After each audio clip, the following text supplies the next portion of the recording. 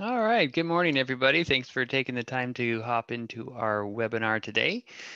This is for the Pre-Built ML and Estima new release that was sent out yesterday. And just for a clarity or reminder, this is for version 4.13.2.3508 would be this version that we're talking about today. Got quite a number of different features that we're going to go over and show that we've sent out in this release and made available. So excited to do that. Just as we get started, just a reminder that you have in your webinar controls, you should have a chat feature. I'll even put a little chat in there now.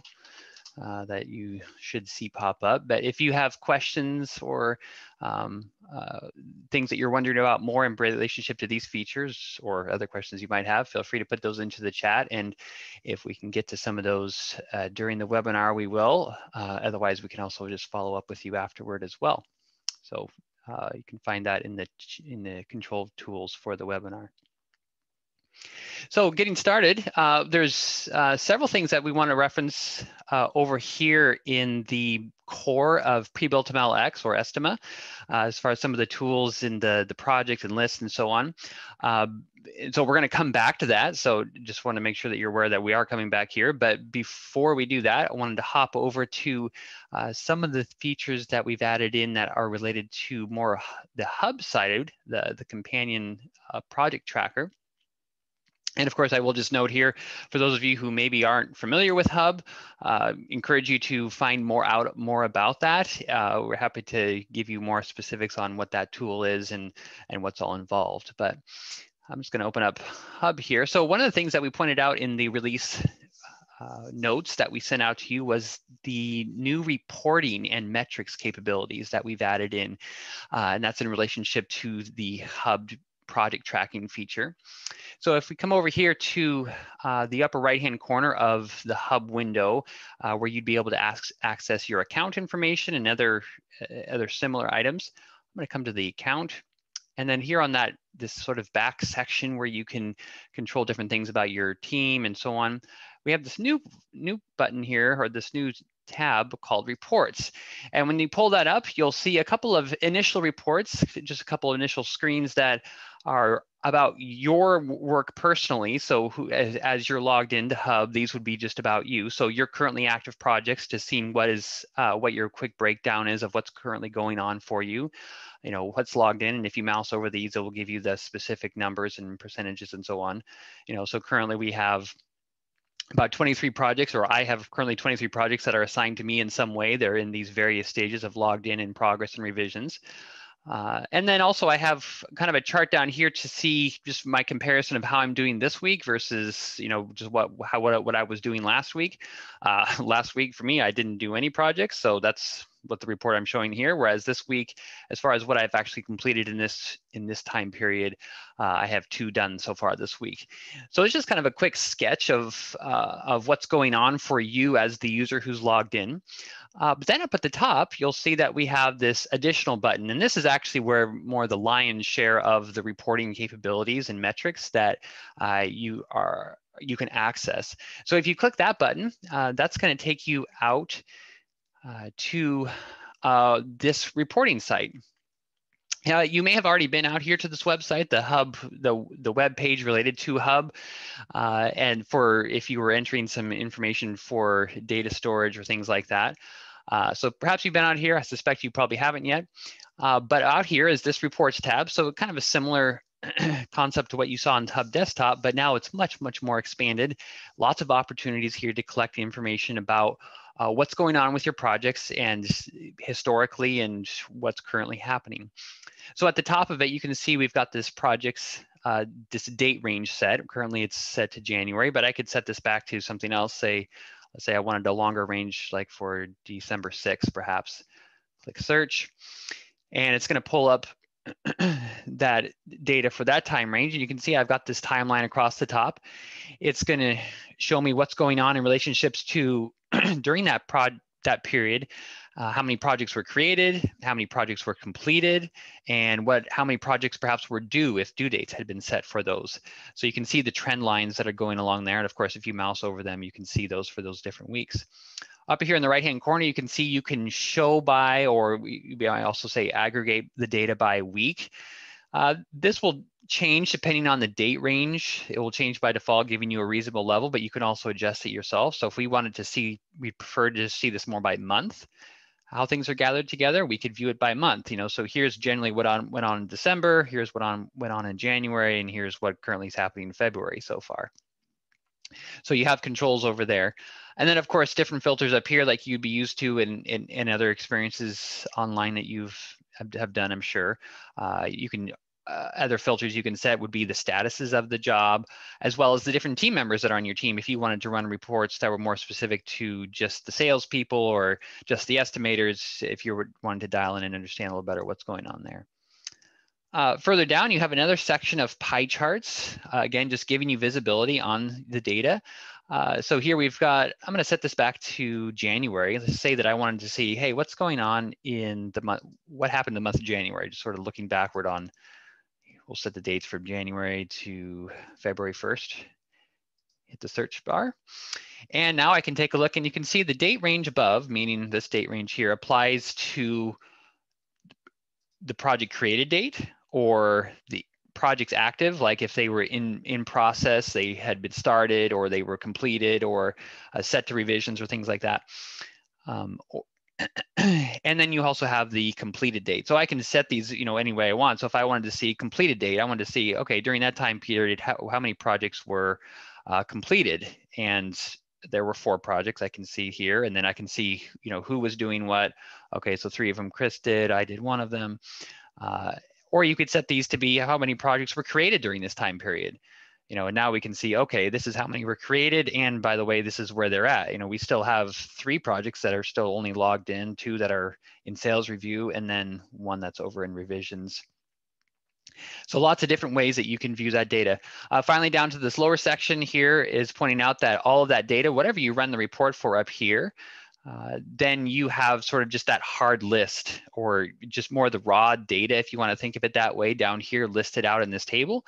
And then you can export that out to a CSV file. So you could take that out if you wanted to do more with that information, slice and dice it in a different way. You certainly have access to do that as well. So lots of flexibility back here. Then you also notice across the top, so right now we're defaulting to is information about your projects. So like we've just explored here, who's doing what, what's in progress, what's still coming up, and things like that.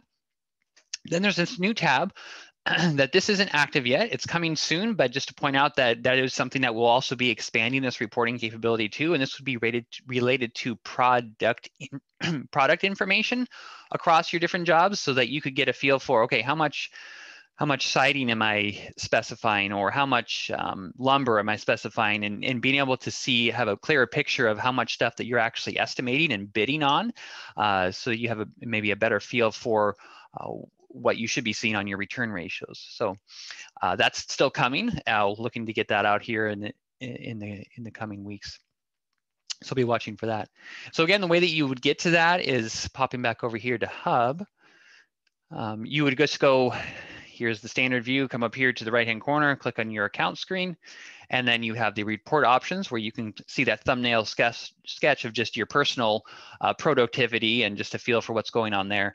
But then the custom reports tab button up here will take you out to that other website where you can dive into those information further for your team and the things that are going on. Couple other things about Hub, and then we'll jump back over into the main MLX section that we added.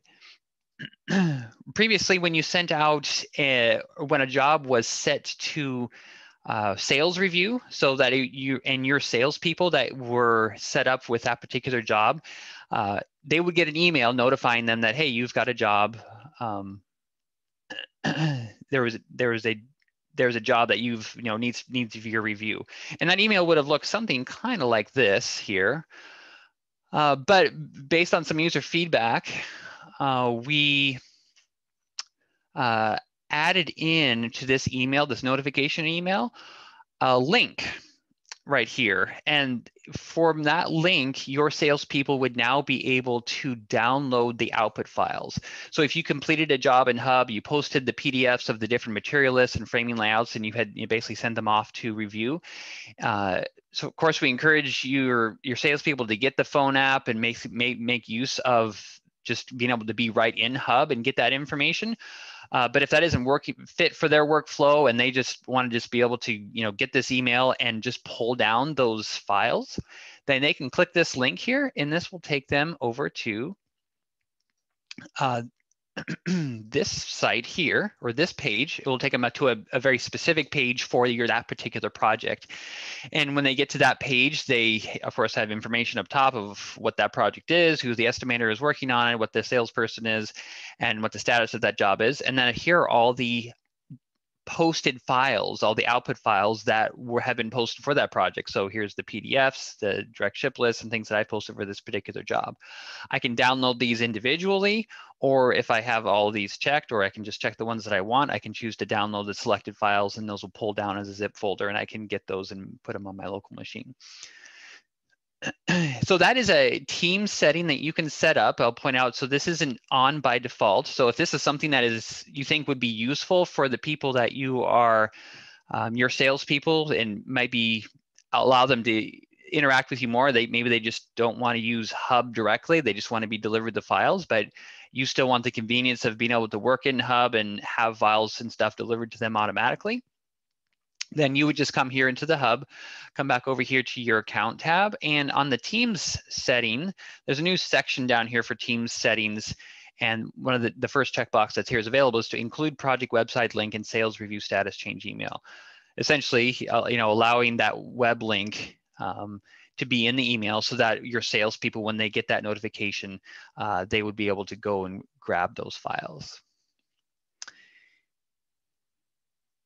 So with that, going to hop back over to the core MLX section now, to a few other features that were added in.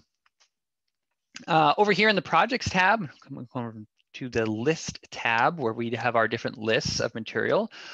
We've added in the ability for you to rename packs in a bulk way. So previously, if you right click on a pack name, you could choose rename pack, and then you could come here and you could specifically rename that particular pack. But based on user feedback, if you had a bunch of packs that you were needing to rename, there's now a bulk method for that. So I can either right click on the list up here, or even just on the pack again, and I can choose the option for rename, in this case, house pack, since that's the name of the list. And when I do that, I get a window that pops up, and now I can actually rename all of these at once. So I can come here and I can say, one floor, one wall, two floor, two wall. So quickly I can just rename stuff the way that I want it. Click OK, and then those pack names and stuff will be applied. So again, the way that you would access that is either by right-clicking on the pack or on the list name, and you would choose the rename house packs or rename whatever the list name is of packs, and it's going to pull up that window.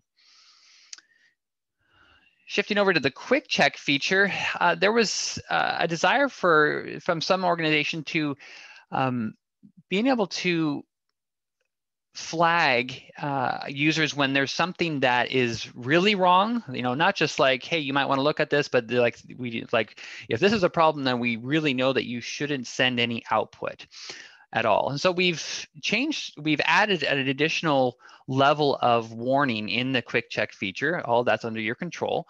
But if we come to the settings tab, I'm going to come here to this roof decking rule that we have here. And if you have any questions on how to use the quick check feature, I will just make a note right now. The goal of the quick check feature is that this should be a tool that is customized to your preferences. You can have it be as detailed as you want, or maybe you just want it to check for 2 things and that's it.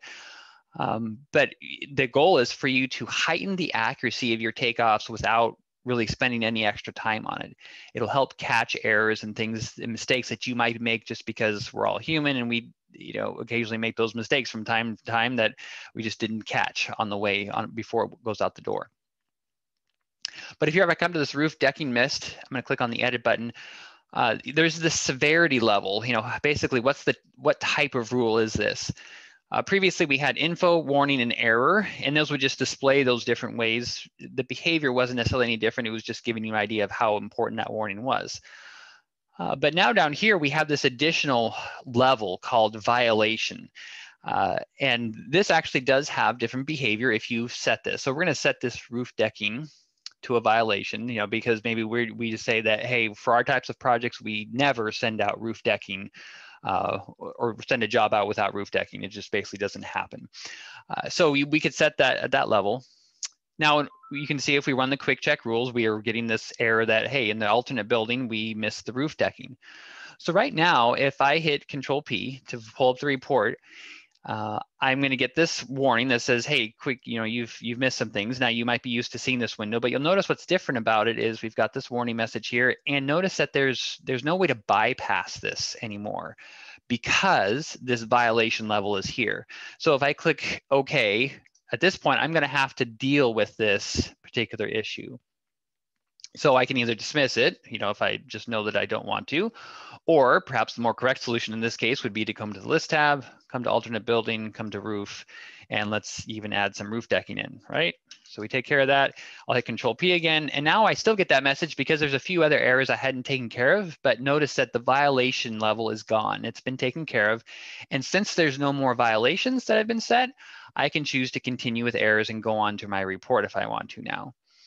Now, if you want this to work effectively, as far as within your organization of this, or to be preventing you from producing output when you know that you don't want to be, if you come to the Tools tab and Settings, you'll need to make sure that this Run Quick Check Rules before opening the framing layouts and reports, that this is turned on. This has already been here, and this is the default, is for it to be on, but some users may have chosen to turn it off because they're not using the feature right now. But just be aware, if you're trying to make use of that violation, you'll want to make sure that that user setting is turned on, and it is a user setting for each individual user's machine.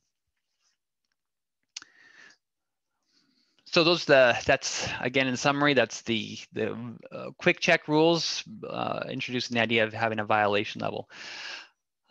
Continuing further on to the idea of framing layouts, made a few tweaks and adjustments there for those who are trying to just get a little bit more specific on what they want showing on their framing layout materials or framing layout view. I'm going to pull up this framing layout that I've already created, take a quick look at it. Yeah, we'll continue with those errors.